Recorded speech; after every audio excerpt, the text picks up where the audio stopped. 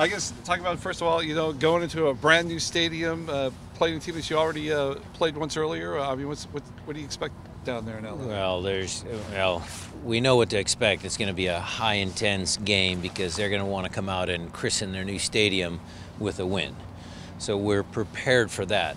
All the other stuff is, you see online, you look at the stadium, it looks absolutely gorgeous. I mean, the field, the stands, the stadium, Southern California weather. It's going to be a really nice event. We just want to spoil that event. Kind of repay him for spoiling the home opener? Yeah. I mean, the home opener was a good game. It was competitive. I mean, they scored a really good goal early, and then we put a ton of pressure on them. We just couldn't break through. I think Tyler Miller had a very, very good game that day, kept him in it a little bit. So, we'll just get back after them. What do you kind of expect from them? Because they've played the whole season on the road so far. All 6 of their games have been road games. I'm sure they're going to be excited to be back playing at a home game. We expect a well-coached, well-organized squad, whether they play 3 at the back, 4 at the back, how they set their team up. We've scouted their players. We had the benefit of playing them, and they've been fairly consistent in who they've trotted out onto the field. So we're fairly familiar with it.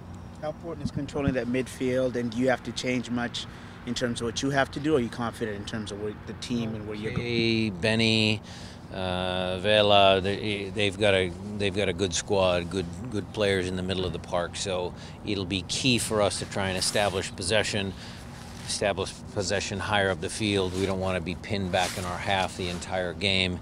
They like to press. How we use our midfield to get out of that press. It'll be an interesting tactical game as well. I mean, they score goals, and obviously you're looking to score goals.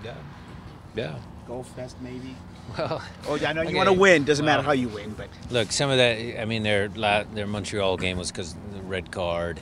Obviously, that Galaxy game where they were up 3 and the Galaxy came back. I mean, high-scoring game, but that was that the Zlatan effect. I mean, yeah, they've been involved in some pretty, interesting games, but there were circumstances for those games. What are some characteristics of a Bob Bradley coach team? Like I said, well organized, disciplined. He likes to press. Good possession-based team, and he's got some horses. I mean, Urania up front, he puts a lot of work in. Vela, Blessing, Rossi, they've got some wheels, so they can move pretty fast up the field. So we'll have to be prepared for the transition. It seems like Chad's been limited in action so far this week in practice. What's up with him? Just residual soreness. He's got some aches and pains that we're dealing with, that he's dealing with. So if he's ready, he'll play. And it seemed like there was a concern about a head injury over the weekend. Yeah, it wasn't a head injury. There's no concussion symptoms, nothing like that. It was something else.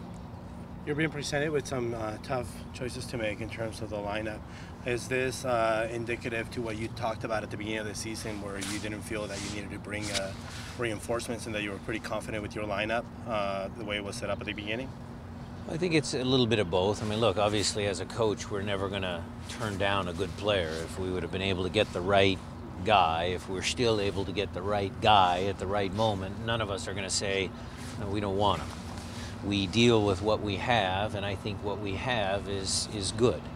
I know you guys were interviewing young Alex. I mean, that's been a surprise. Handwall has been a surprise. We've got guys that have come in and done a good job for this club, which, to answer your question, yeah, I'm happy with some of the progress of the guys that are here. In some circles in sports, there's a mentality of don't change a starting lineup after a win. Without asking you to tip your hand too much on whether you are or aren't, what goes into having a conversation like that with a player when you do decide to bench them because of a different tactical matchup? It's the same conversation. They get grumpy. I explain. They stay grumpy. They're for the team.